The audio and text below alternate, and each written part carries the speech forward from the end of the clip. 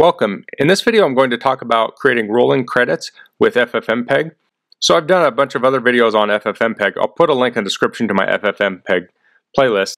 I'll also put a link in the description to the notes for this video so you can just copy and paste the FFmpeg command. So what I have here is a list of names. I used a random name generator to make 25 names, and then I created this FFmpeg command here, and I'll go through each part of it. So using this command, we're going to make rolling credits, and it'll have a transparent background, so you can take those credits and put them into Final Cut Pro or Premiere or some other software. And there is one problem with this, and I'll explain that as we go through it. So we run FFmpeg here. We have the LAVFI. This creates a just plain video with a white background that's transparent. So the color here is white, transparency is 0.0. So if this was 100, then it would just be a white background instead of transparent. I do like to have this color be the same as the font color we're using. So if your font was green, I like to use a green background. Even though it's transparent, sometimes you get some like halo effects.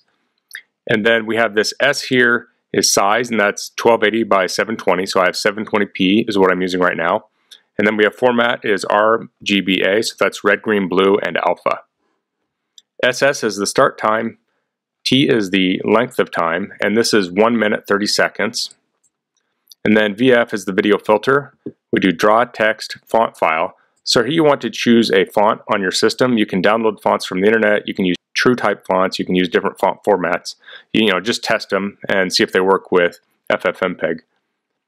We have the font size is 40. Font color is white. So here we have X. This is the horizontal position, and this roughly centers it on the screen. And then we have Y, and this changes, and this makes the text scroll up. So to change your feed rate, you want to change this 40. If you make it 80 or say 150, it'll make it faster. If you take this down to 10, it'll make it slower. We have line spacing is 60, and that's the spacing between each of the names.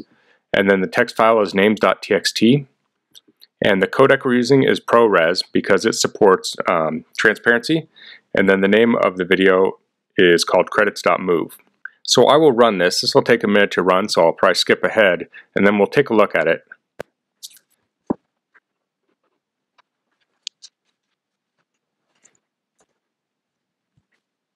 Okay, so we're finished creating the file here, and it's called credits.move.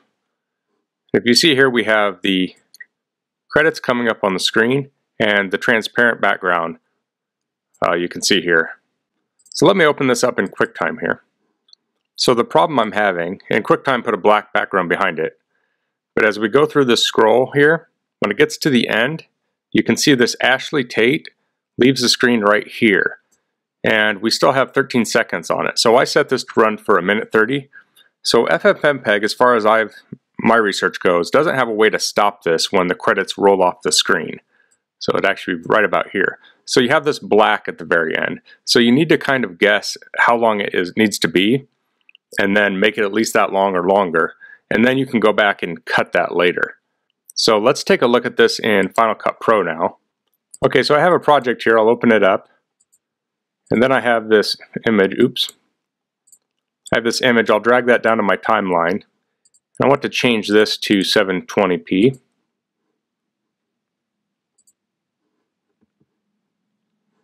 And I'll import my credits.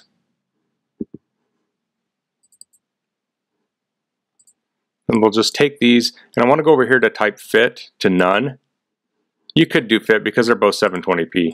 I need to adjust my display here to fit so we can see the whole thing, and I'll start play. And you can see here we have the credits coming by, and it's a transparent background. So the quality here doesn't look perfect. When I go to 100%, it'll look a little bit better. Let me get back on to the graphic, or the photo. So there you go. So now you can see we have transparent background with the credits rolling over them. So you can play around with this a little bit just using FFplay. So I'll remove the codec here. I'll go at the very beginning and I'll just type FFplay. And this will just display it on the screen. So say we want that faster, I'll go back in here to this 40, and I'll change that to 240. And now it's running a lot faster. We can change the font size. Let's change the line spacing to, say, 80. We'll change the font size to 60. And so now here we have a larger font. We can change the color.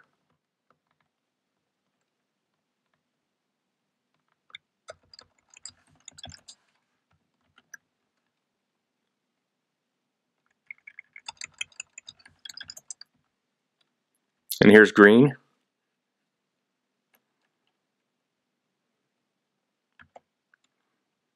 So if you had a list, say for credits, you could maybe put them in here, but say you do Patreon and you get a list of all your patrons and you want to show that at the end of the video, you could use this, a little script like this, to create that video and then just paste it into Final Cut or Premiere when you're ready to use it. So that's one reason you can use it. If you have any other ideas why you could use a scroll like this, put them in the description. I'm interested in hearing.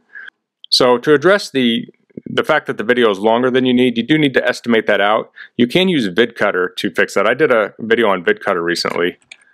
So if we open up VidCutter, we'll drag the video in here. And if I scroll, I need to start at the beginning and say Start Clip. And then I need to go to the end. So I want to go just as it gets off screen. Okay, right about there. I can hit End Clip, and then I can save that.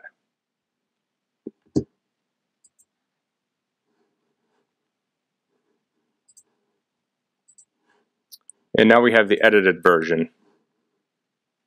So you can see it stops after the last one. So using VidCutter, this was able to recreate this in ProRes without re-encoding it. So you have the same quality here as the original. So that's kind of a nice tool to use too. So that's all for this video. So I don't know that this video is going to meet everyone's needs exactly, but it's kind of a learning thing. You can kind of learn how FFmpeg works and maybe adapt what I taught you to do what you're trying to achieve in FFmpeg. So if you have any questions, please leave them in the comments. If you like this video, please click like. If you haven't subscribed to my channel, I'd appreciate it if you could do that. And thanks for watching. Until next time, goodbye.